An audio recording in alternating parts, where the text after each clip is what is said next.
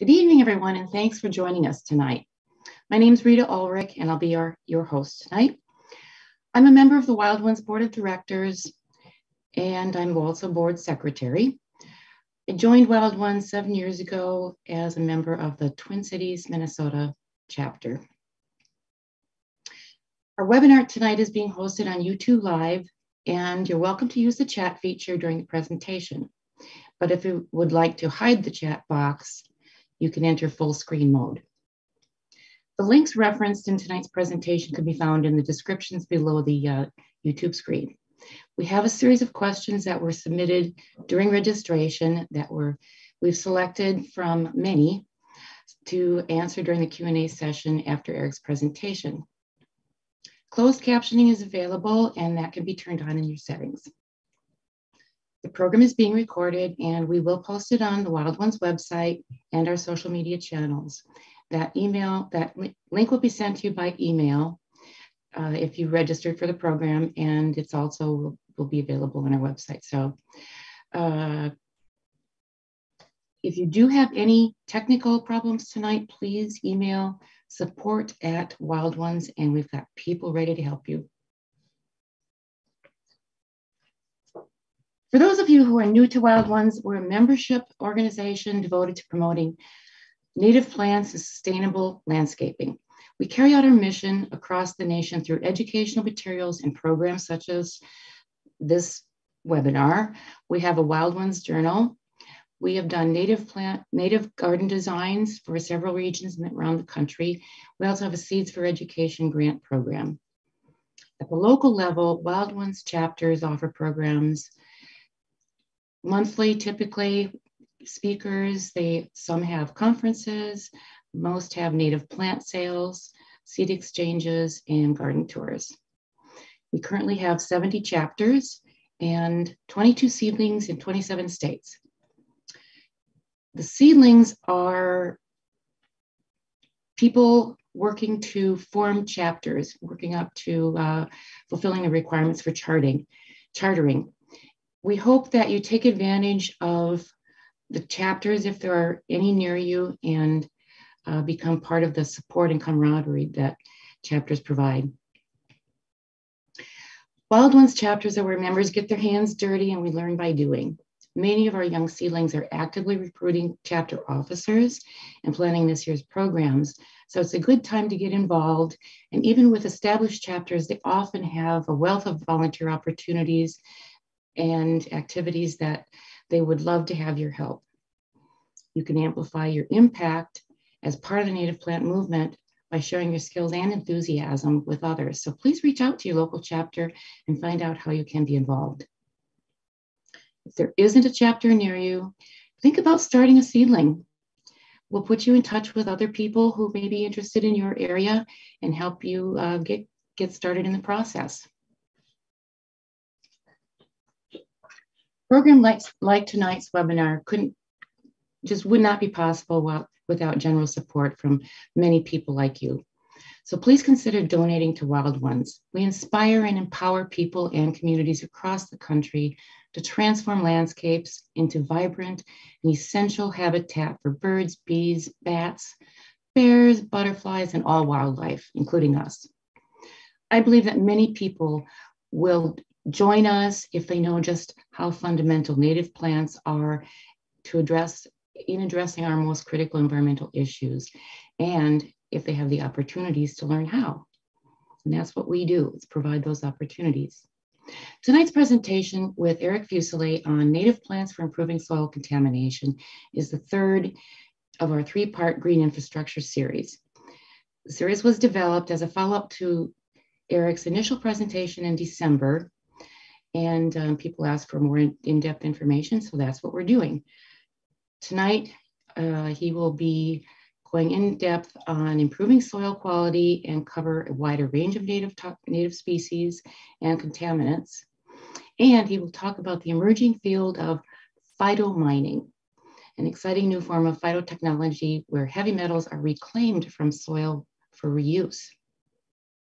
Eric Fuselier is an environmental scientist at Olson, an engineering and design firm, and he is based out of their Fayetteville, Arkansas office. He conducts environmental impact studies and works with civil engineers and landscape designers to minimize the environmental impact of the infrastructure project that they design. His background is in environmental soil and water science. He's a member of the Wild Ones National Board of Directors, and he chartered the Wild Ones Ozark chapter, and he also serves as their chapter president. Well, let's get started and learn how native plants and phytoremediation can improve soil quality. Eric, can you turn on your video and go live? Yeah. All right. Yeah. Thank you, Rita. I appreciate that. Let me share my screen here. All right. Sure, share the right one. All right. How's that looking? You got it. All right. Thank you. Appreciate it. Thank you. And appreciate you sharing your experience and time with us. And I think you're ready to take it away. Yeah. Likewise, I really appreciate the opportunity to again come and speak to all of you about the two topics that are very dear to my heart: native plants and phytoremediation. This is just something I really enjoy geeking out on and learning about in my spare time, and apply it in my work and whenever I can, depending on the whatever kind of project we're working on. But yeah, and try to bring this message to the general public just to help broaden our focus. We as native plant landscapers and gardeners, there's so much more that we could be thinking about when we're deciding which species to place on the landscape. If we could think about any potential contamination that might be upstream, downstream, or nearby whatever site we're working on. Maybe we have neighbors that are using land management practices that we, really don't prefer or like. And so we decide to, use certain species to help protect the habitats that we're trying to create from these land practices. So this is where, I try to talk about which native plant species we can use to remediate environmental contaminants, which are, there regardless of whether we are aware of them, even in low quantities often. This topic for today's program, like Rita said, is going to focus on soil contamination. The other two on stormwater and outdoor air quality can be viewed on the Wild Ones YouTube channel. So with that, let's start on our journey and learn a little bit about soil contamination and how native plants can be useful when we're trying to improve this. So, why is soil important? Well, soil is a non-renewable resource. Can take over 500 years to create an inch of topsoil. That's a long time, longer than any of us live. So even though, soil is constantly being formed, it forms at such a slow rate that if we're not careful about taking care of our soil, about tending to it, making sure that it's of good quality, it will not be replaced within any of our lifetimes. So the importance for soil conservation is very strong. We learned that especially during the Dust Bowl era, and that's when the United States formed the Soil Conservation Service, which was eventually turned into the Natural Resources Conservation Service. So because they began to focus beyond soil on water as well. So it can also take 300,000 years to accumulate enough substances in a soil to make it fertile. So again, there's different components of soil. There's the mineral component, there's organic matter in the soil, there's the pore space between the mineral and organic matter that, where gases and air is located. There's soil water, the soil solution. This is where all the nutrients and other whatnot are dissolved in that soil water. Whether it's soil is saturated, that would mean that all the pore space is filled with water and it can't hold anymore. It's at what's called its carrying capacity. But sometimes the soil is not saturated and that water is just adhered onto the surface of those soil particles. And it's in that soil solution that plants, through their roots, take up the nutrients that they need to grow and do their thing. So taking care of what's in the soil and making sure that it's of good quality is not only important for us, but it's important for the plant, it's important for wildlife, and just environmental quality and future generations as well. So phytoremediation, this is a plant-based approach to environmental remediation that makes use of the ability of plants to concentrate elements and compounds from the environment and to detoxify various contaminants. So this is the point of many of these webinars. So just reintroducing that term, just in case somebody's just now joining in and maybe didn't know what phytoremediation is. So what contaminants are we going to discuss today? Well, petroleum products, a little bit of a second part from the issue or the first episode where we talked about petroleum contamination, but we're going to talk about the heavier components. We're going to talk about polychlorinated biphenyls. These are very persistent organic compounds in the environment, and also heavy metals. And we'll probably spend the most amount of time on heavy metals. All right, so let's start with petroleum products. We had mentioned in the first episode that the lighter, easier to degrade forms of petroleum like gasoline, diesel, those sorts of petroleum products are typically volatilized and they evaporate in time. And so they're a lot easier to remediate soil because a lot of times, even if you did nothing, they would eventually take care of themselves and evaporate into the atmosphere where their concentration would be much less toxic. But then there are these harder to degrade petroleum categories.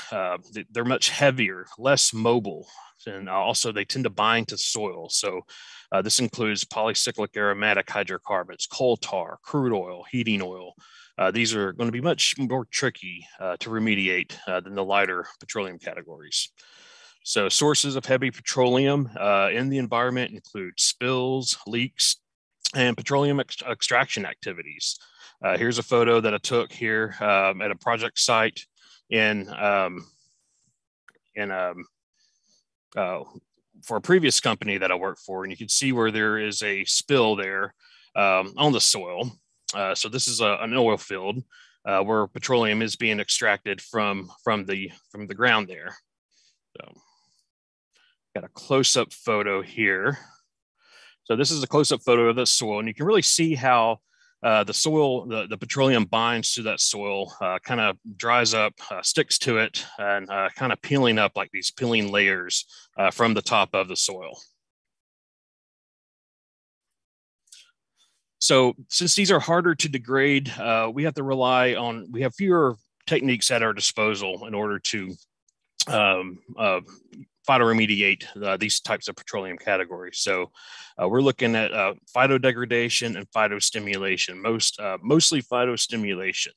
And that's where we're really going to be focusing on using deep-rooted grasses and perennial plants. That's where our native worm season grasses are going to be very, very helpful to us as we do this.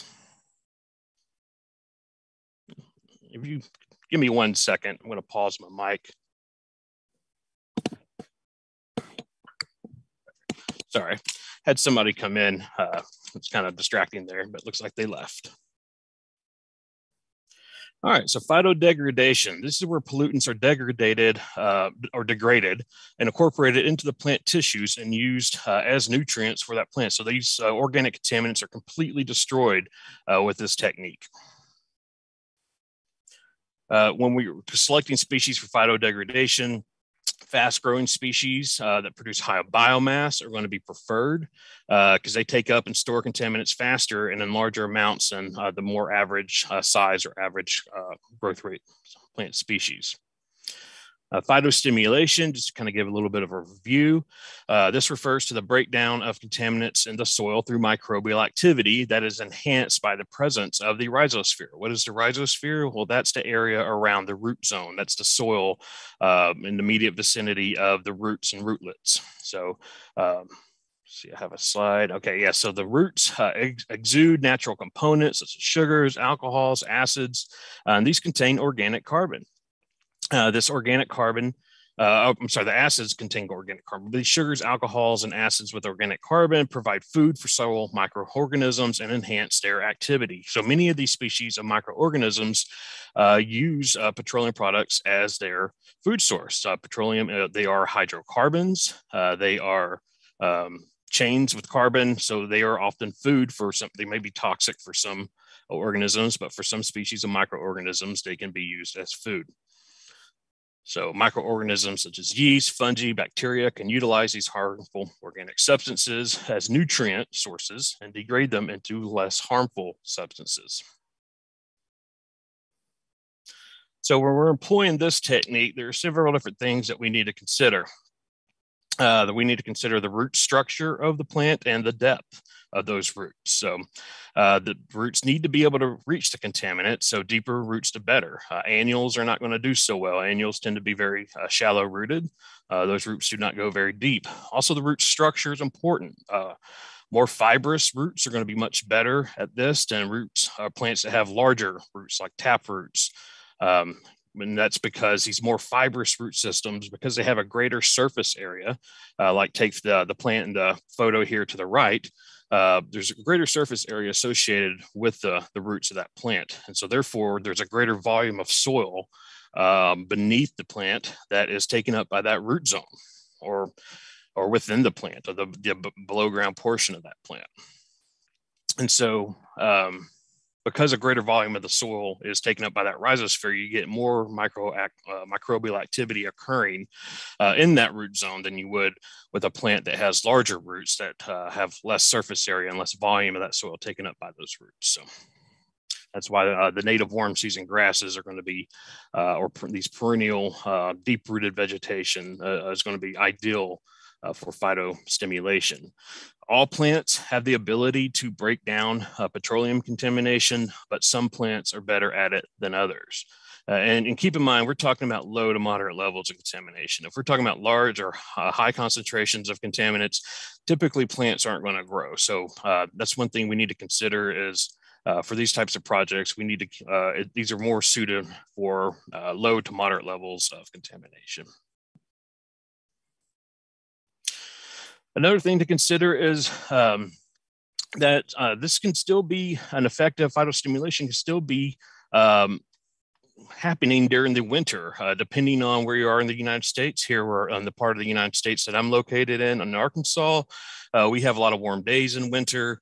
So that soil microbial activity starts to pick back up on those warmer days. However, it does occur at a reduced rate due to the colder temperatures. This is also a much slower process overall than using phytodegradation. But whereas phytodegradation, the plant is breaking down and completely destroying the contaminant itself. With phytostimulation, it's making use of the other organisms in the soil, the microorganisms, to break down these contaminants. So what are some different techniques that we can use for soil that's contaminated with these heavier types of petroleum products? Well, degradation covers, using a species such as one of our native warm season grasses as a degradation cover, or even a degradation hedge or living fence.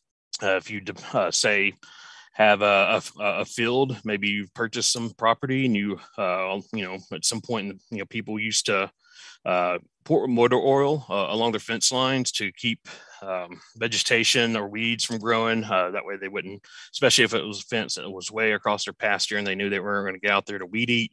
What happens when you don't maintain a fence line, it ends up getting overgrown with all kinds of undesirable species, like especially Bradford pears, for instance. So some farmers, especially more so back in the day, would pour motor oil along that fence line. So this could be an option if you wanted to replace that fence, or at least grow some of these native warm season grasses to serve as a living fence or degradation hedge. So what are some other things that we need to consider? Well, the excess carbon in soil contaminated with hydrocarbons does upset the ratio of nitrogen to phosphorus. So we want to apply fertilizer to help restore this ratio, and that will help speed up the degradation of those hydrocarbons. If we wanted to mix in some legumes, most legumes are nitrogen-fixing species, meaning they can take nitrogen from the atmosphere or from the gases in the soil and exude it from their roots into the soil in a plant available form. If we mix that in with our seed mix with the warm season grasses, this could also help speed up the degradation of the hydrocarbons. All right, so what are some species that are ideal for these heavier components of petroleum? Well, that will include big blue stem, one of our native warm season grasses, shown to be effective against polycyclic aromatic hydrocarbons. Little blue stem, switchgrass, great for rain gardens. Indian grass, Blue grama, Bouteloua gracilis. I like the name of that genus, Bouteloua. At least that's how I've heard it pronounced. Side oats grama, another species of Bouteloua. Buffalo grass, one of our native stoloniferous grasses. If you live in a dry enough area, especially in the Great Plains region, and you're looking for an alternative to a Bermuda grass lawn, buffalo grass is one of those that it spreads with stolons, just like Bermuda grass. So there has been a lot of success with using this as a lawn substitute in the regions where it grows. It does not grow very well in the part of the country I'm in, northwestern part of Arkansas and the Ozarks, but I wish it did. Prairie cordgrass. Bottlebrush grass. This is one of our native cool season grasses. If you've ever seen a bottlebrush or know what that is, you can probably tell why they call it bottlebrush grass. It's one of our wild rye, Elymus hystrix. Red fescue, one of our native fescues. And Canada wild rye, Elymus canadensis. Carpet grass favors the more southern regions of the United States, California, Texas, Florida. Western wheatgrass. Eastern gamagrass. And common rush, getting into some species that like lower areas in the landscape. This one's a little bit more of a wetland species in most parts of the country. Green bulrush, including these in an area where soil might be moist for longer periods throughout the year would be ideal. Nodding bulrush.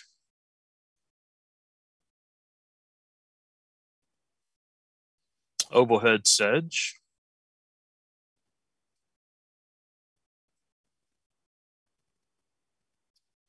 Common sunflower.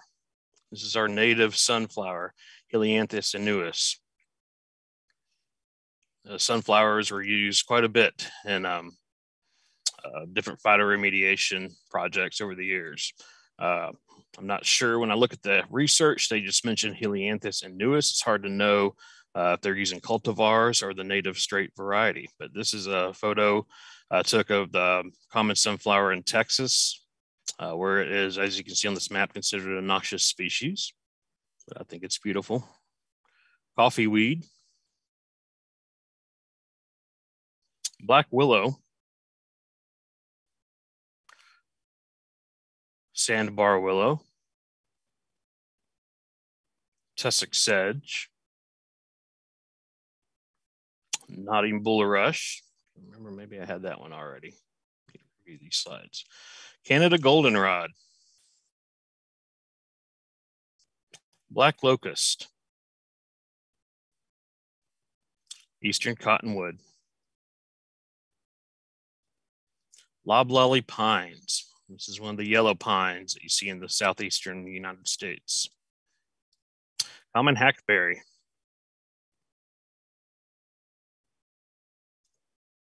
All right, so what about polychlorinated biphenyls? Well, what are polychlorinated biphenyls? And that's a mouthful, so I'm going to use the acronym that you typically see them referred to as, and that's PCBs.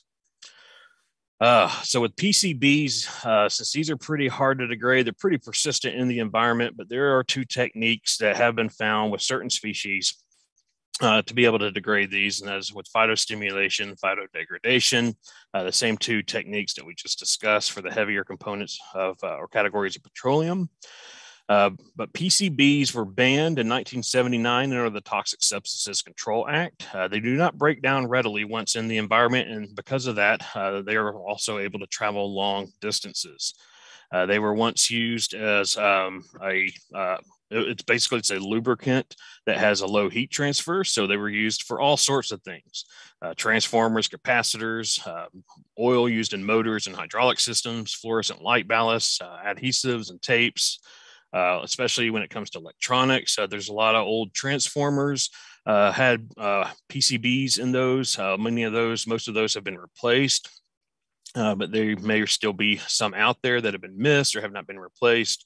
But regardless, these things are used in almost anything and everything for so long that it is now they have found that PCBs are pretty ubiquitous. They've traveled pretty much can be found anywhere. Now, here's some other uses. I was looking up here: caulking, waterproofing compounds, pesticide extenders, wood floor finishes, thermal insulation, plasticizers. So there are some modern sources, including pigments used in inks for paper and plastic products. Most of the older electronics that use PCBs have been taken out and disposed of, but there could still be some pigments and whatnot in areas where these PCBs may still be around. It's important to note that these are very hard to degrade. Phytoremediation is not a good technique for a field scale remediation of a site that is heavily contaminated with PCBs. This is just more of a these species, the more they're on the landscape, eventually, they will, help with the low levels of PCBs that are tend to be pretty ubiquitous and help with over time, helping reduce those levels. Hopefully, I don't know how long it would take given how much is out there, but let's say everything helps. So big blue stem has been shown through research to have that ability to remediate PCB contamination in soil. Prairie cordgrass, excuse me, eastern gamagrass, Canada goldenrod, stinging nettle. But you never thought that there was a good use for stinging nettle. And you notice on that map there, it shows, doesn't show it anywhere in Arkansas. And I'm not sure why that is, because I can tell you from experience, it's in Arkansas. Sandbar willow, staghorn sumac, Osage orange, silver maple, river birch, red mulberry. All right, so let's get to the heavy metals, the inorganic contaminants. These are different from the organic contaminants. Organic contaminants being, these carbon-based molecules that are made up of more than one different kind of element. Inorganic contaminants, these are basically, an inorganic element. That's the periodic table of elements. You can't break them down any further, right? Lead is lead. Iron is iron. So these heavy metals, these are inorganic. They exist as themselves in their own basic form as a element on the periodic table. So because of that, we have to rely on other types of ways to remediate soils contaminated with heavy metals. We can't rely on phytostimulation as much or phytodegradation so much just because they're not organic molecules. So the metals that we're going to be discussing today, have them listed here: cadmium, zinc, copper, lead, chromium, nickel. I had to restrict it to these just due to time constraints. There, of course, are a lot of more metals out there and a lot other research on different metals and how plant species can be used, native or non-native, to remediate soil contaminated with those metals. And I won't be speaking as much to waters contaminated with heavy metals. That would be a whole nother topic. So this is just going to focus on terrestrial plants and soil contamination. So what do we do if we can't break these down? Well, we got to extract them, right? Phytoextraction. This refers to the absorption and uptake by plants of large amounts of heavy metals from the soil and their translocation to the above ground parts. So after a suitable period, typically what you do is after the plants have pulled up these heavy metals and have translocated them into the above ground parts, you would have to harvest those plants, especially if they're herbaceous, because after the end of the growing season, and that herbaceous above ground portion goes dormant, dies, goes back, falls down, then basically you're just pulling those heavy metals up from the soil and depositing them on top, where they could be become mobile through wind erosion, soil erosion, water erosion, all kinds of other ways, or be more likely to come into contact with humans. So, or other wildlife or insects. So it's, not good just to take them out of the soil. Then you got to take it off site and see either incinerate it or compost it. And we'll talk a little bit at the very end about a new emerging field called phytomining. But anyway, whenever you incinerate or compost these, the ash or the waste needs to be carefully disposed of. So you need to make sure that you follow or whatever regulations are in place in the state that you're working in. So plants that colonize metalliferous soils, and that's such a fun word, metalliferous, have evolved different physiological mechanisms that enable them to tolerate metal toxicity. And so some of these mechanisms we can actually put to use with helping to clean up some of these areas. Some species are accumulator species. They've developed these metal transport systems. So think about somebody that has accumulated their favorite record albums. They've got their favorite vinyl records there, and they've basically have a little stash. Consider each record like a little heavy metal.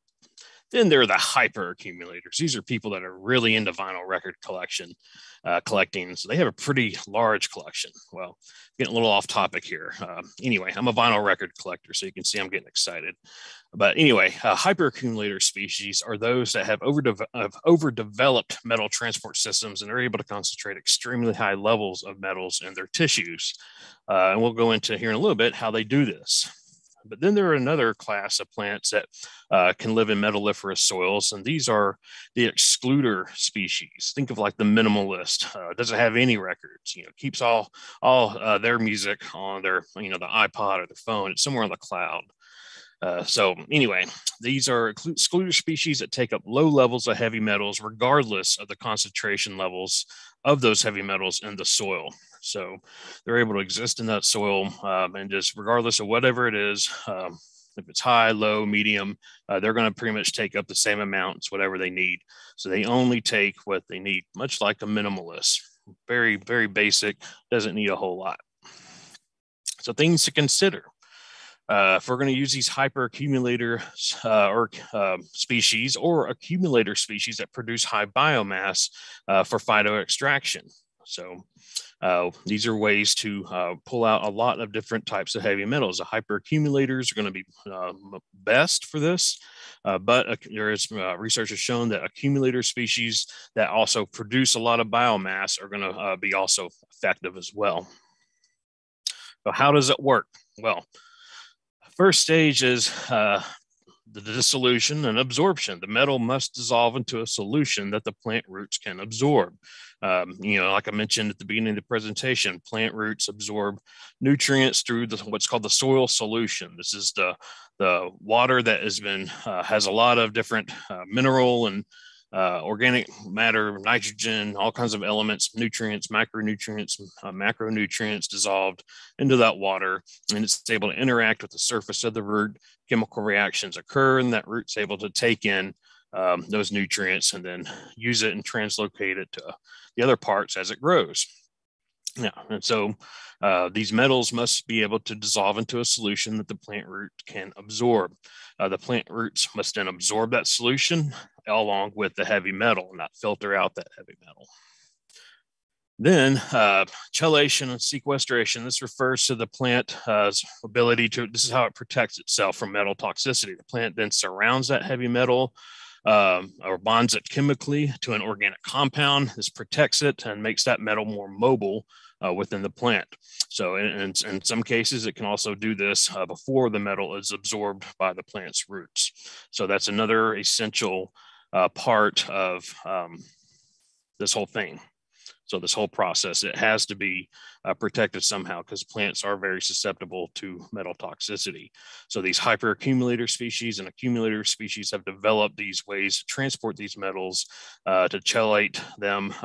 That way or chemically bond them in such a way that they are not going to be harmed.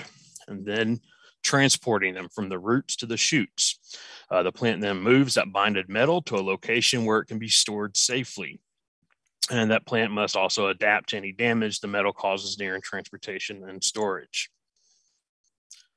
So the storage of that metal is typically stored in the vacuoles of the plant cells. The physiological systems that transport and store heavy metals are the most critical in a hyperaccumulator species because heavy metals damage the plants before they are stored. So once they're able to get that heavy metal transported to where it's going to store it, then it's going to be doing a little bit better. And typically in hyperaccumulator species, these heavy metals are mostly stored in the leaves. And that's an important thing to note because if you have, say, a field scale, a large phytoremediation site with you're trying to, there's some heavy metal contamination, maybe from mining or whatever else, and you're trying to remediate this area, then you need to consider herbivory. You don't want deer, other wildlife getting in there and eating these plants because that's going to have a toxic effect on them as well. So typically putting up fences, something like that around there to keep the deer and other herbivores out, or omnivores that might eat the plant leaves. So that's restricting access to these areas is important. Now, that's mostly going to be related to these larger scale remediation sites. I mean, and we'll go over here a little bit how we can prevent bioavailability of some of these metals as well. So design techniques for phytoextraction. This includes extraction plots. Like I just mentioned, having a big plot where you're growing plants that are extracting those metals, and you go through and you harvest the above ground portions, especially if it's herbaceous species. Then you're going to haul it off site and dispose of it somehow, whether that be incinerating, composting, whatnot. This is a great technique for nickel. Nickel, there's been a lot of success, really easy to remediate, really easy to extract nickel from the soil.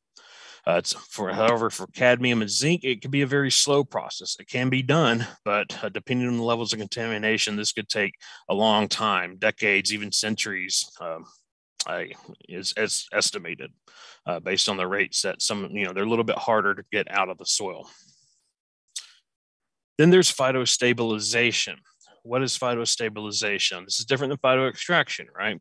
This is using the plants to immobilize those contaminants in the soil through either adsorption onto the roots of a plant or binding that metal to a soil particle in the root zone. This basically is a goal for long-term stabilization and containment of the pollutant by sequestering it in the soil around the roots and not in the plant tissues. It's important to note here that this does not remove the contaminant for the site. What it does is it immobilizes it. It stabilizes it and makes it unavailable for entry into the food chain. So plants can also excrete substance that produces a chemical reaction that converts that heavy metal into a less toxic form. So this is another form of phytostabilization. And so remember I talked about the different species, the accumulators and hyperaccumulators. Well, this is where our excluder species come in handy.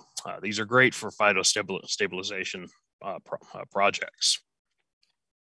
These minimalists, they need a minimal amount of heavy metals, and they're able to ensure that they don't take any more than they need. So stabilization mats, having some sort of vegetation cover is going to be more ideal for a field scale remediation project for the harder to extract heavy metals such as chromium, copper, and lead. Chromium, copper, and lead are all very difficult to extract. Zinc and cadmium, this would work for those heavy metals as well. So let's talk about each of the individual metals. Cadmium. Remember, this is a little bit, it's difficult, moderately difficult to extract.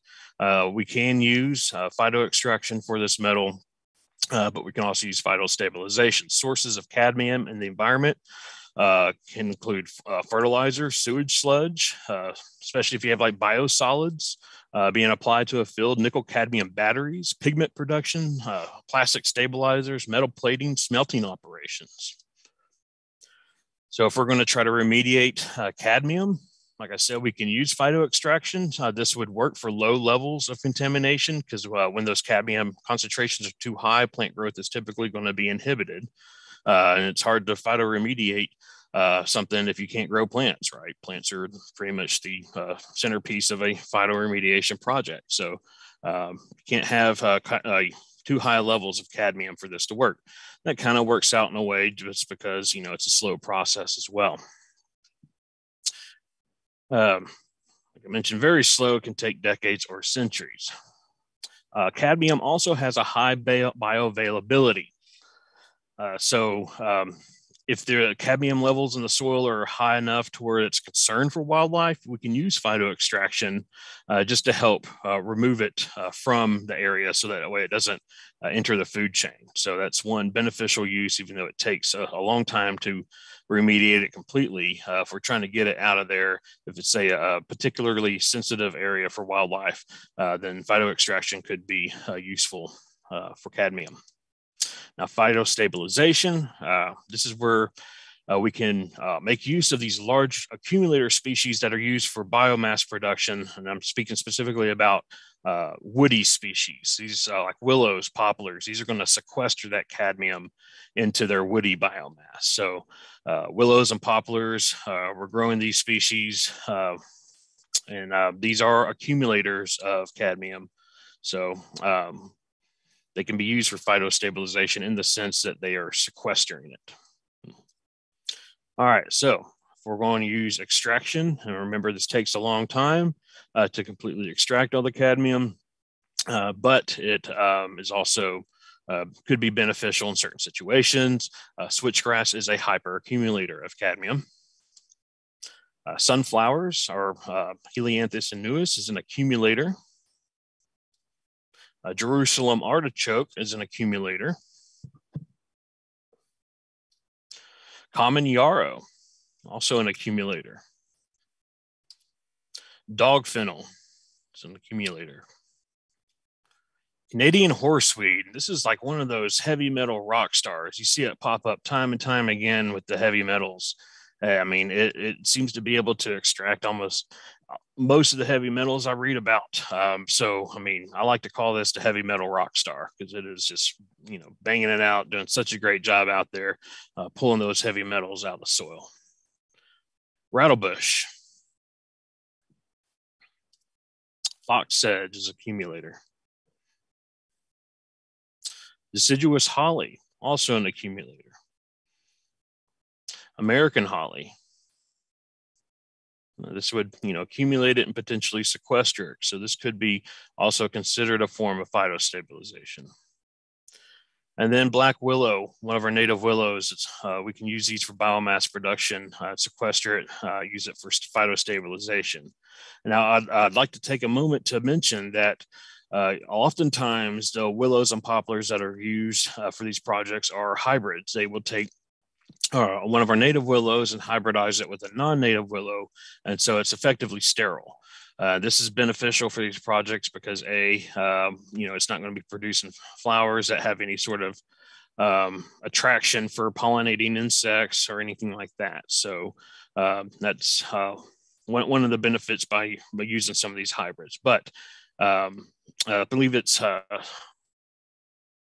Southern University of New York where they're doing research on this, and I've talked to some folks up in Minnesota that use these hybrids for biomass production and whatnot. So it is being used. I don't know how much research has been done on other kinds of willows and poplars that we have growing here in the United States. So this section here and for a few of the other heavy metals, I mostly just want to bring your awareness to the different willows and poplars that we have here in hopes that somebody will decide to pick this up in an academic or university setting and want to look at potential other hybrids for other parts of the country. My understanding with the hybrids coming out of the University of New York, these are going to be mostly used in the Eastern United States. But we do have other willow and poplar species, so such as black willow, sandbar willow, peach leaf willow, narrowleaf willow, the western species, prairie willow, Cooler's willow. Hope I said that right. Balsam poplar, getting into some of our native poplars here. Big tooth aspen. Our aspens are in the poplar genus. Quaking aspen. And then here is a cadmium excluder species. So this is another potential to use this for phytostabilization as like a vegetation mat, tufted hairgrass. All right, zinc. Sources of zinc in the environment include smelting operations, mining, steel production and galvanization, metal roofing, paneling, and including tire dust and debris. That's another thing is, as we drive our cars around, that rubber does contain zinc, and we're shaving off little bits of tire as we drive it around on those hard surface roads or gravel roads. And so that tire dust ends up on roadsides and everywhere else and gets blown around. And that is a source of zinc in the environment. So to phytoremediate zinc, phytoextraction, this is used again like cadmium for low levels of contamination because again, like cadmium, when zinc concentrations are too high, plant growth is inhibited. And so phytoremediation is then not an option.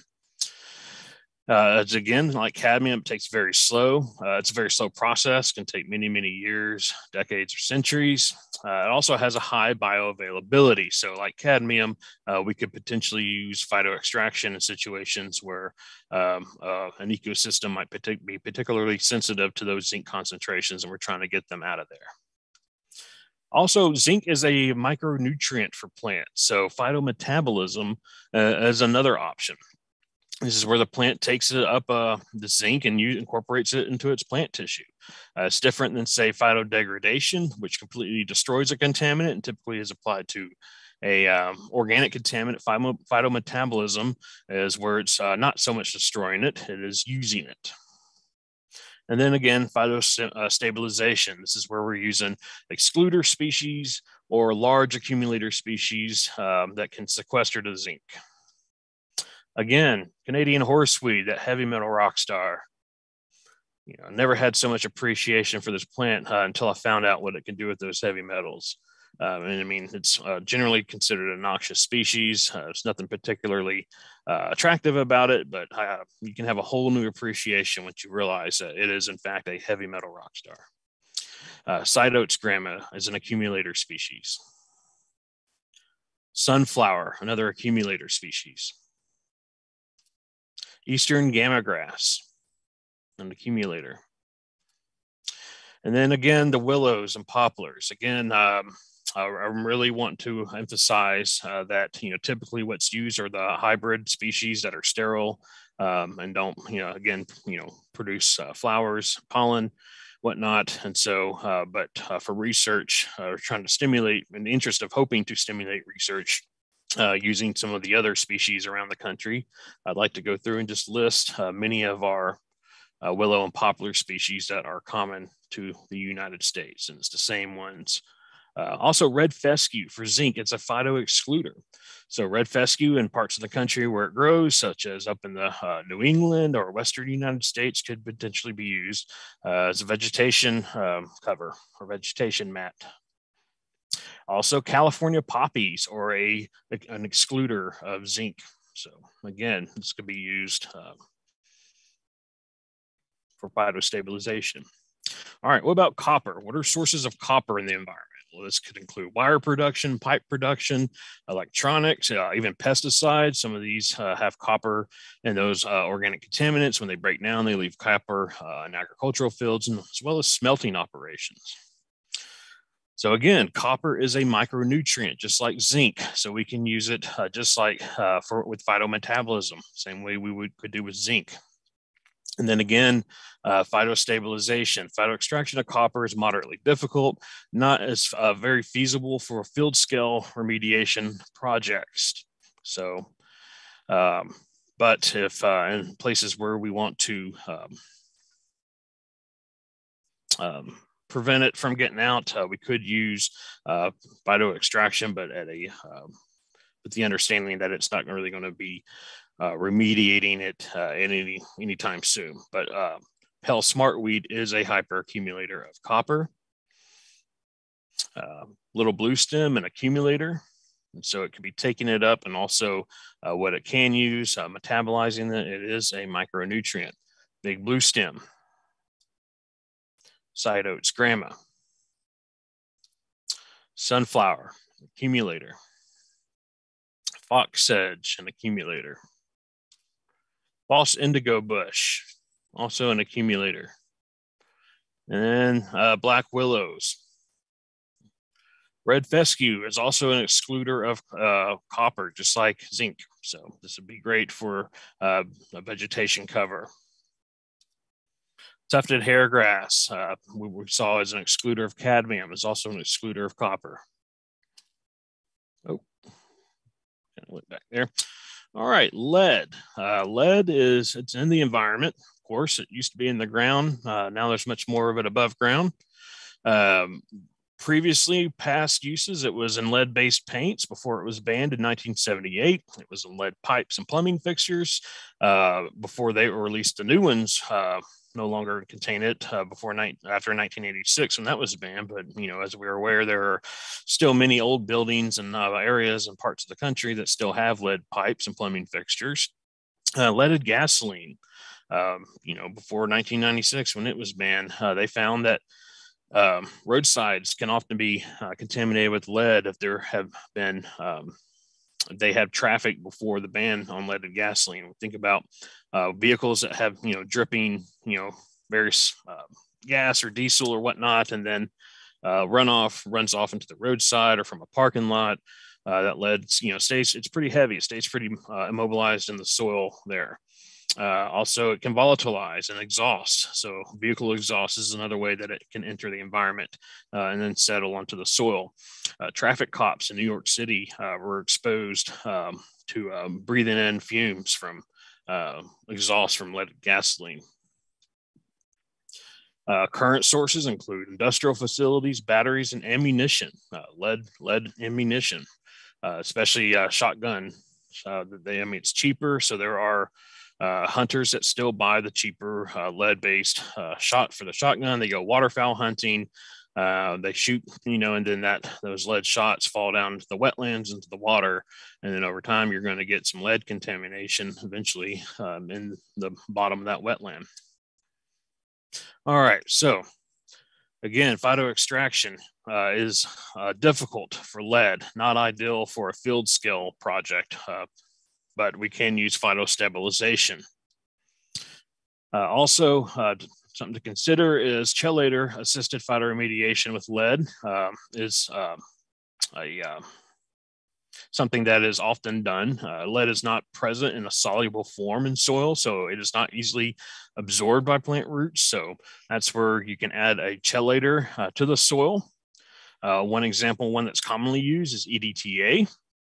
And this, helps chelate it, surrounds it, and makes it, and they combines it into a form that plant can then take up and move throughout the plant. So this increases the accumulation of lead and the translocation of that lead from the roots to the shoots. However, word of warning, I got that slide here coming up. First, let's just talk about some hyperaccumulator species of lead include switchgrass, Pell smartweed, annual ragweed, one you might not have as much appreciation for until you realize that it is a hyperaccumulator of lead. Rough bent grass. Side oats, grama is an accumulator. Fox sedge. Thing to consider with chelator assisted phytoremediation is this is an expensive option. It does cost money, not cheap.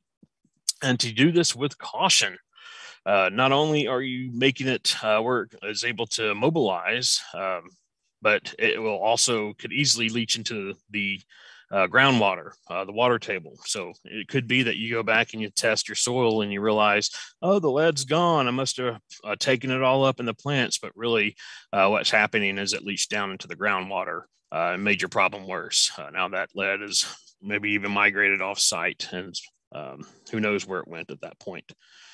I believe there was some studies done with sunflowers where they were trying to remediate lead contaminated soil, and that was a mistaken conclusion of that study, as they thought that the sunflowers were pulling up the lead, but they found out what happened is that the lead actually migrated further down into the groundwater and off-site from there. It's better to use a lead excluder species as a ground cover for phytostabilization. We can also phytostabilize lead with amendments. Lead is bound by organic matter, iron oxides, and clay, so we can add these to the soil to help bind it up. Phosphate reacts with lead to create a new compound that's very unavailable for uptake by plants. This is just going to keep it there. And as long as you have enough vegetation, you prevent humans, wildlife, anything from coming into contact with it, at least above ground. So if you can mend the soil with phosphate, limestone, organic matter, sometimes this can help out. Chromium. All right, sources include dyes, paints, leather tanning, automotive industry, and pressure-treated lumber. Then again, chromium is very difficult to extract, so phytoextraction is not a feasible option. Here we want to rely on phytostabilization. So we're looking at excluder species, and again, tufted hairgrass is an excluder of chromium. All right, nickel. Now this is where we have a lot more hope. Sources of nickel include the burning of fossil fuels, battery production, stainless steel production, windblown dust from industrial areas, mining, just a few sources in the environment of nickel. Nickel has high bioavailability, so phytoextraction could be used whenever it presents a danger to entering the food chain from a heavily contaminated site. It's also good because phytoextraction is very easily done with nickel. Some species that are hyperaccumulators of nickel include black locust, black willow. Red fescue is an excluder of nickel, but also because it's so easily to extract, it can be an efficient technique for field scale remediation products and for phytomining. What is phytomining? And this is where I get really excited. Well, phytomining, this is the production of a crop of metal, by growing high biomass plants that accumulate those metal concentrations. So it's like a green alternative to existing environmentally destructive open cast mining practices. Holds potential for the extraction of ore bodies that are uneconomic to mine by conventional methods. So when we have a heavily contaminated site, especially if it's nickel or other metals, depending on the metal, I'll talk a little bit about a few here in a little bit where they found that has been an effective way to extract them. It could be potentially a way to then reclaim these metals, pull them out of the soil from the plants, and then you'd have to harvest those plants. Another term you might see referred to as agromining. Basically, you're growing plants because of the metals that they extract from the soil, and then you can process those plants to reclaim and reuse those metals. Again, we'd want to use hyperaccumulator and accumulator species. Much of the research that I've seen done has been using non-native species. I haven't been able to find successful research with native species, but it seems like Brassica genus, the mustards, or is it the Brassica family? But usually typically like Indian mustard, not a native mustard, native to Asia, I would imagine, has been used and has been very successful with phytomining of nickel. But I do just in the hopes of stimulating maybe some academic research on some of our native hyperaccumulator species that we have here that are known to pull up lots of nickel. Perhaps there is some potential here for using some of these for phytomining of nickel. So I'm just going to list some hyperaccumulators of nickel. Keep in mind, these can also be used for general phytoextraction as well. So balsam groundsel, one of our Pachyra species. Again, that heavy metal rock star, Canadian horseweed. Keeps popping back up. Sunflower. Dog fennel, accumulator. So phytomining techniques. This is, we can, in addition to the relying solely on the plants, the uptake of metals can also be induced with a chelator, another agent. You can add that to the soil, increase that metal solubility or mobilization so that the plant can absorb it more easily. Like I said, we need to see more research in this. It's kind of a new field. I have seen some research that has proves to be hopeful for iron, as well as some of our what we call noble metals like silver, gold, platinum, iridium, rhodium, thallium. But wouldn't it be nice to be able to mine gold instead of having to go dig it out of the ground? So, I mean, mining as in agro mining or phytomining, so something to think about. And with that, I'll conclude my presentation and take the questions that were selected. Well, thank you so much, Eric. I feel like I really should have majored in chemistry, but honestly, I sucked at it. I'll be honest, it was challenging for me too. So, yeah, it's not easy. It takes a special person to be really good at chemistry. I think absolutely. My dad was a chemical engineer, worked on adhesives, by the way. Oh. But it didn't rub off on me. So, yeah, thanks for that. Before we start the Q&A, I just want to let people know that there is a link to our survey, and we do want you to fill that out after tonight's presentation.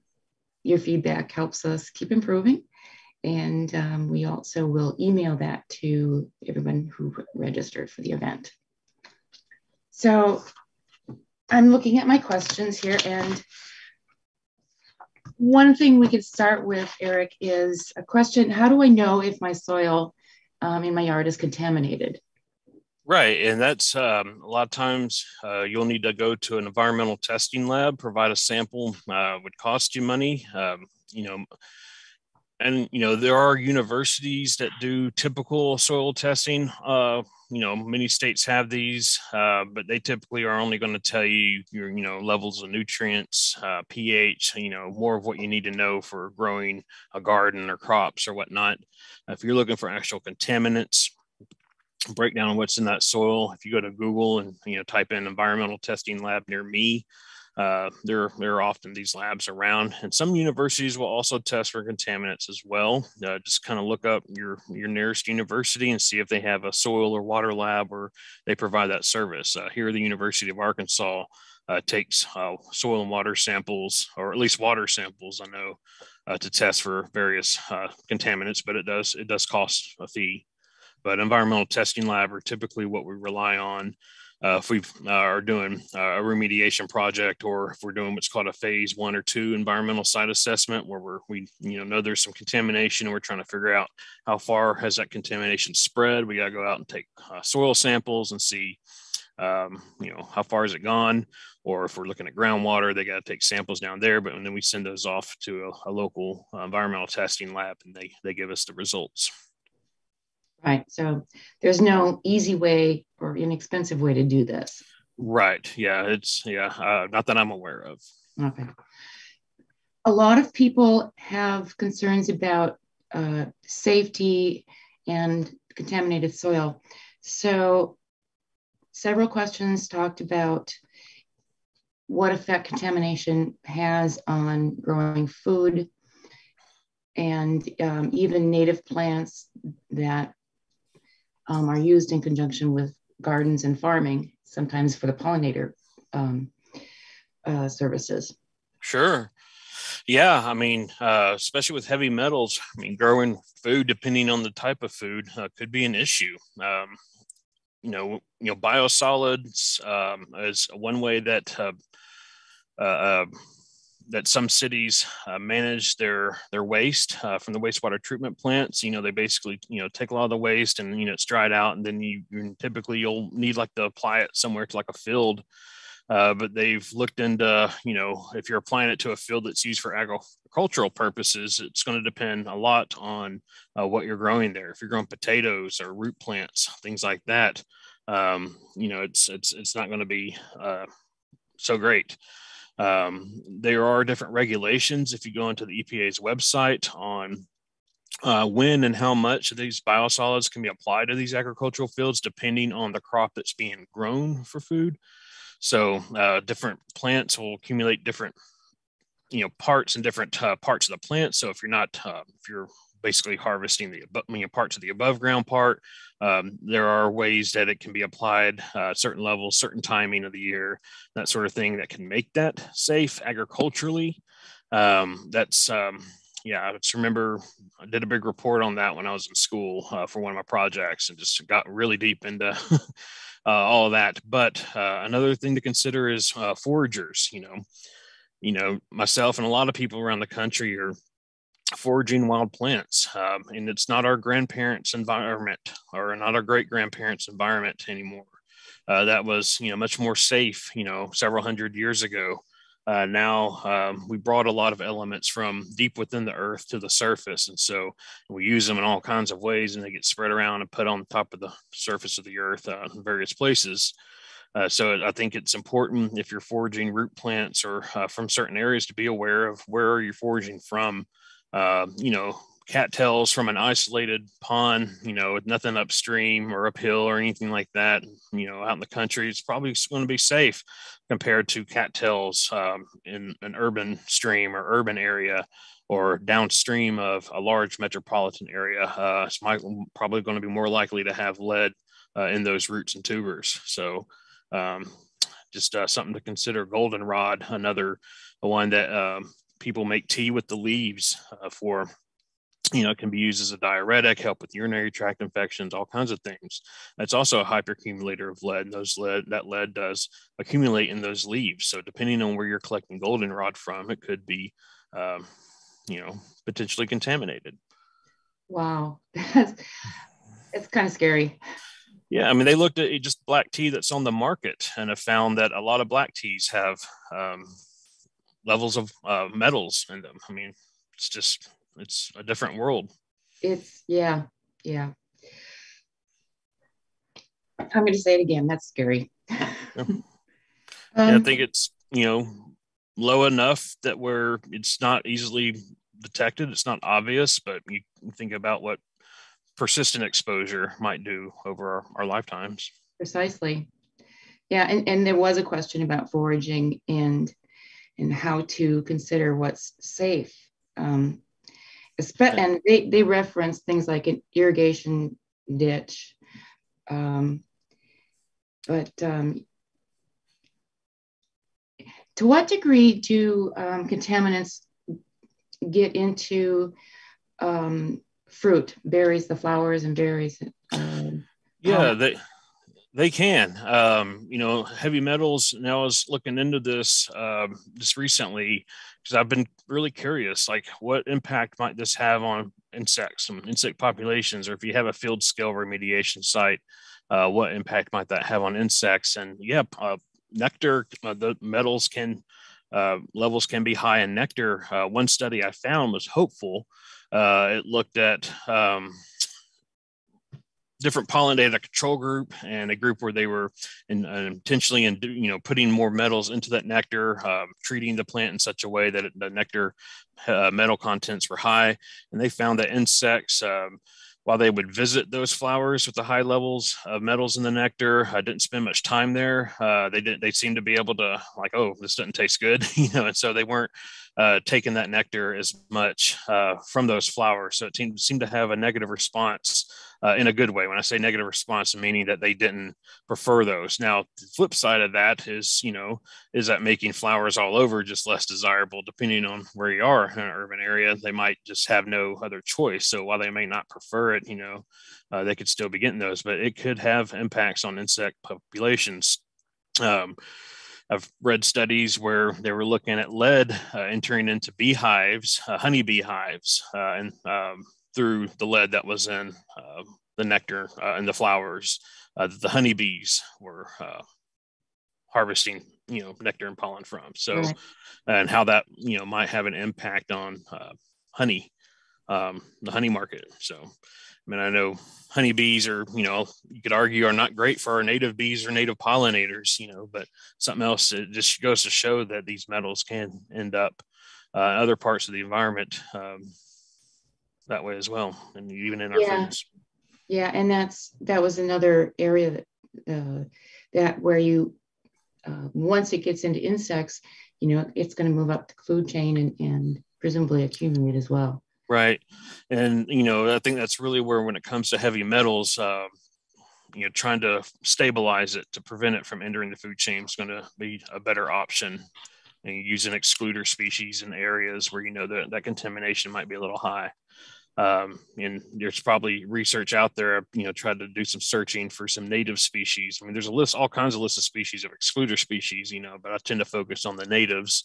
And so, I included the ones that I was able to identify in this talk, but I'm always looking for more. So that's definitely, I think, something that we need to focus on. Right. Do you know anything about contamination, PFAs? I don't know so much about that. I know that I've seen literature out there about it. I haven't taken the dive into that contaminant at this point. So, okay. Yeah, I'm not really able to talk a whole lot about PFAs. A really good question on the phytomining is what time frame is associated with phytoremediation and who's carrying out the recovery of heavy metals? And is it potentially income generating for a heavily polluted site? Yeah, it can be, depending on the metal. Like I said, they've had the most success with nickel. Because, not only do you have to be able to extract it, like I mentioned, some metals are very difficult to extract. Some of them are much easier. So the much easier ones, you're going to have a lot easier time getting, but you also have to be able to extract enough to make it economically viable. So that's the other thing. So that's, where nickel combined with certain species like Indian mustard and other brassicas has shown to, have some economic viability. Then as far as disposing of it, I think, I imagine you have some sort of contractor that's, working with that's, able to do all that.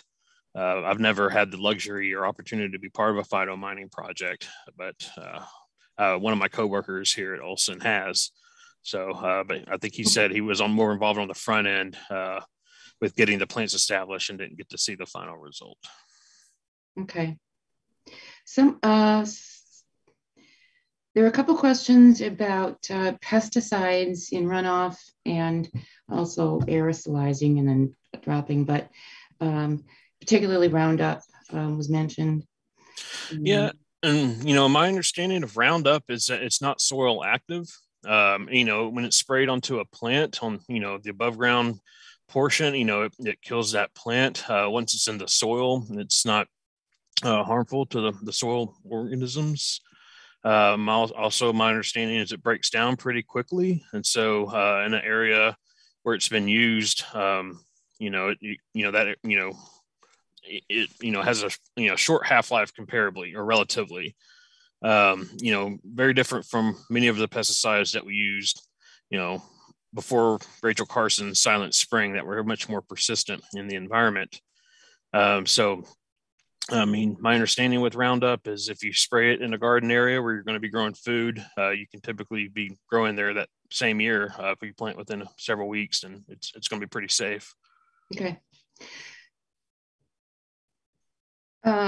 This question I thought was kind of interesting. Is there any research that you know of on the impact of artificial turf on surrounding soils? Yeah, that is interesting. I'd have to see what those are made of. I'd imagine some sort of polymer of some kind.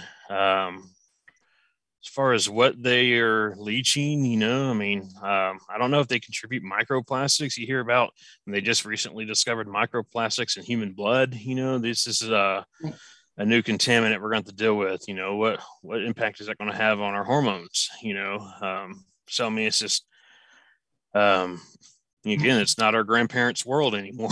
It really isn't. And we don't know what we're doing until often it's too late. Like with Yeah, and PCBs and asbestos was like a miracle substance, right? For what it was used for until we realized, the issues it was causing. Same with PCBs, it's great, a lubricant with low heat transfer. This is awesome. Let's put it in all of our electronics and stuff, and then we realize, oh, wait a minute, no, wasn't such a great idea. There's these, bad side effects that we're now, having to deal with.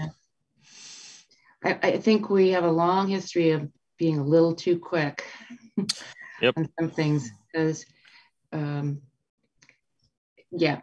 are always side effects of one kind or another, and so thinking about what they might be and doing the research, but yeah, we like to get things out there fast on the market. Right. Yeah. It's like they try to have that balance between, well, how much research is enough? How much is not enough? How much you could spend tons of money on research to where by the time you're done, you lost so much money on that. Then by selling the product, you're not going to make that up. So it's just a balance there. And, I'm glad there are certain rules in place before products can enter the market that they have to look into it. But then, I think there's continued research that's still needed to make sure that those unintended side effects aren't occurring. Whenever as a society we adopted the automobile, we probably at that time didn't realize that we'd be, losing thousands of people to these things every year. How many people die in car crashes? That's just, an unintended side effect that we just live with. True. There were a couple questions that ask about pollinators and other insects that are on plants that might be absorbing. And now you did mention that they may not like the... According to the one study, yeah. It's obviously very nascent, the research on this, and much more needs to be done. So would very much like to see it. I have to completely agree with that. Take, because the potential is very promising. Mm-hmm. Yeah, I agree. I mean, I don't know how much of it is this. I haven't found the research yet because I'm just, very recently within the last several months or year have been looking into that, but, only when I have time here and there. So if anyone is aware of research, please send it. That's definitely something I want to know more about. But if the research isn't quite there yet, then it's definitely an area I think too that needs to be looked into. Right. Well, do you want me to throw any more of these at you? One question talked about arsenic. I don't think. Yeah, and that one is more going to be. You see that a lot more in water. Groundwater contamination. I remember, maybe 10 years ago, there was concern with arsenic in rice fields and rice absorbing arsenic, and then our rice on market having high arsenic levels. And that's supposedly my understanding when talking with some folks at our local Natural Resources Conservation Service office, that's been an ongoing issue. It's arsenic in rice. So, yeah, and I think my understanding with arsenic is it's more mobile in water, and it's more of a groundwater issue. So I didn't really include it here in the soil talk.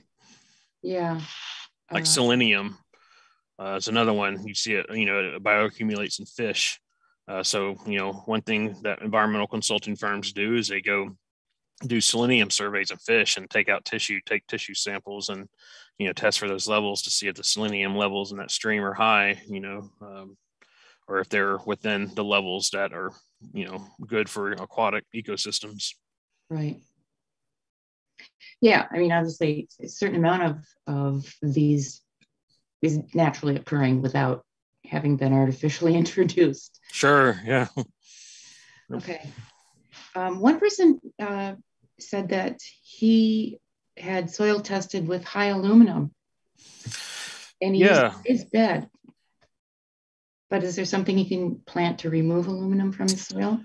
That's a really good question. And this kind of leads into another thing is with aluminum soil, you can get an effect called aluminum hydrolysis, and that is where the aluminum and the water, the H2O, has a reaction to where it has a chemical reaction to where a byproduct that is these free hydrogen atoms, and so that will drop the pH of a soil pretty quickly through that aluminum hydrolysis reaction. And so pH of aluminum contaminated soils tends to be much lower, but then that kind of leads into another thing where a lot of these different metals and nutrients, especially the metals that are nutrients, macro and micronutrients, are typically only plant available within certain pH ranges. So that's another way that you could look at potentially preventing some of these metals from getting into plants is by controlling the pH of that soil. So keeping it at a level to where plants it's not going to be available to the plants. But then, that might not be ideal for a garden setting where you want the soil at a certain pH to grow, vegetables. But yeah, with something that's going to take up a lot of aluminum, I mean, there probably is. I don't know if I see iron and aluminum are two that I haven't really started compiling a list yet. I've been focusing on some of those other metals, but yeah, that's interesting. I'd like to learn more about which plants might be pulling those up, or how easy it is to extract aluminum, or if it's better to try to stabilize it. Yeah. Well, speaking of a question on creosote, that a community that lives close to what used to be the largest creosote plant in the country for most of the 20th century. And the EPA cleaned it up and said it's clean, but the neighbors aren't particularly satisfied and they want their yards tested more. But the question boils down to what could be planted to help remove those toxins?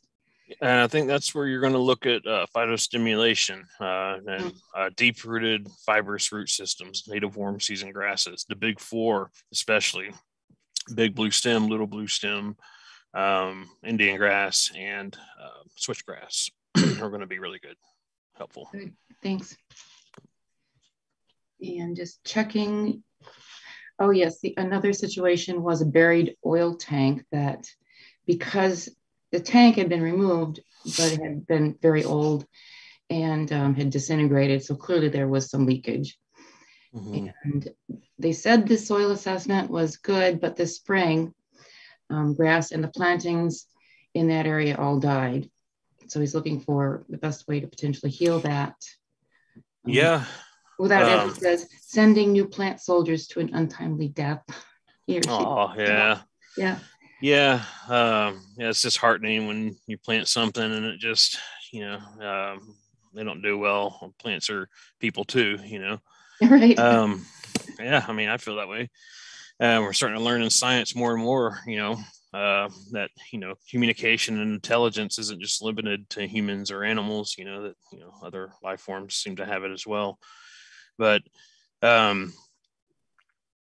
without knowing what was in that tank, it's hard to give some recommendations. If that happens a lot with underground storage tanks, they corrode over time, and so you see this a lot with older gas stations. Right. They have to replace those tanks after 30 to 50 years, and so it's not an uncommon thing. So it just depends on what was in it.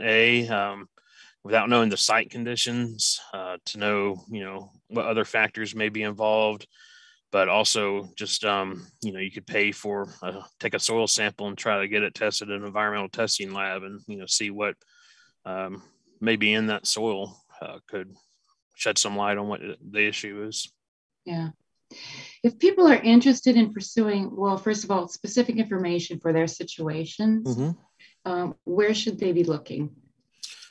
Oh, that's a good question. This is because it's there's all kinds of books out there on what native plants we should choose for, pollinators. And there's most of the literature on phytoremediation is academic. I will tell you a really great book I highly recommend. This is just for landscape design. I don't know if you could see this. Am I showing that? I don't see my screen. Let your pull it back a little bit because, and give your camera Okay. time to focus. Put my hand here. There we go. Is it doing it? It's Phyto is the name of it. You better read it for us. Yeah. Okay. Phyto, Principles and Resources for Site Remediation and Landscape Design. This book contains a lot of non-native species, but it contains some native species in here as well. But it's really great.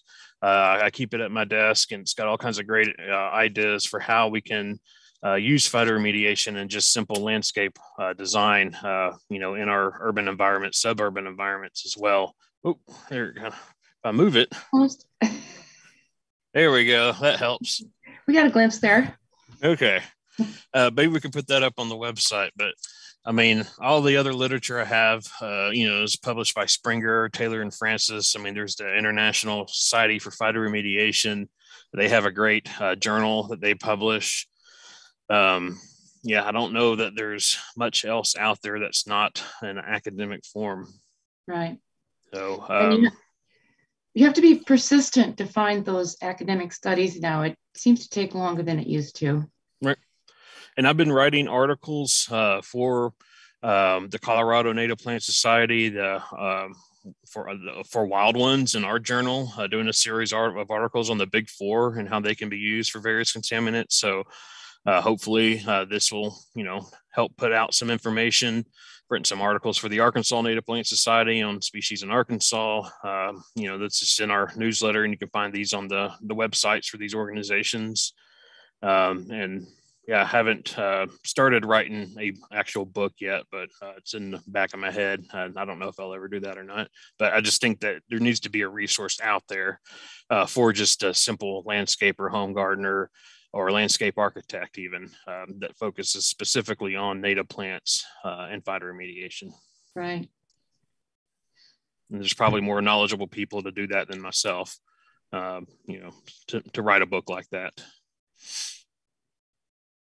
Any final words of advice, encouragement, wisdom for us?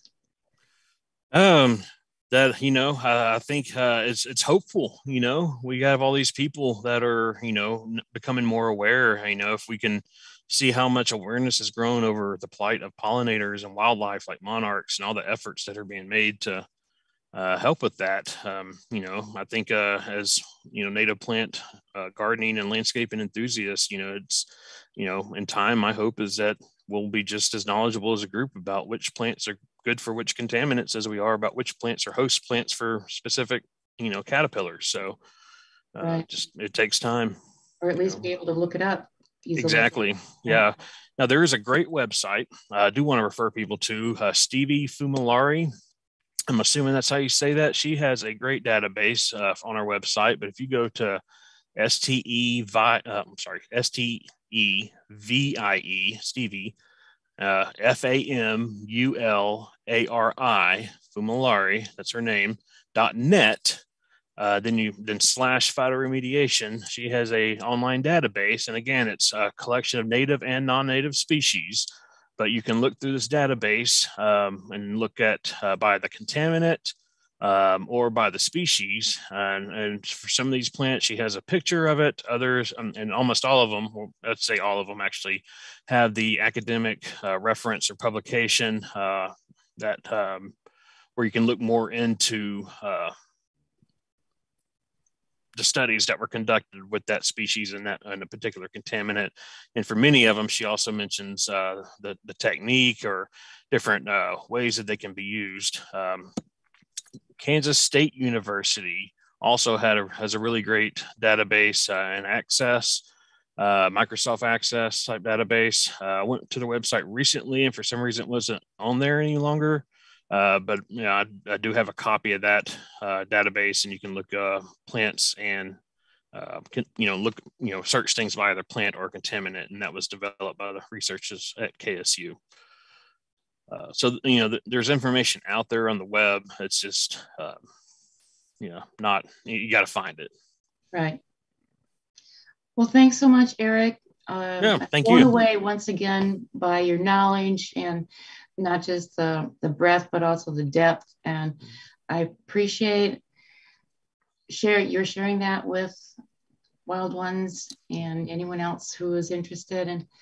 And thank you. I appreciate the opportunity and appreciate people listening to me ramble. So, okay, well, that's going to wrap it up for us, folks. Thanks for watching and have a great evening.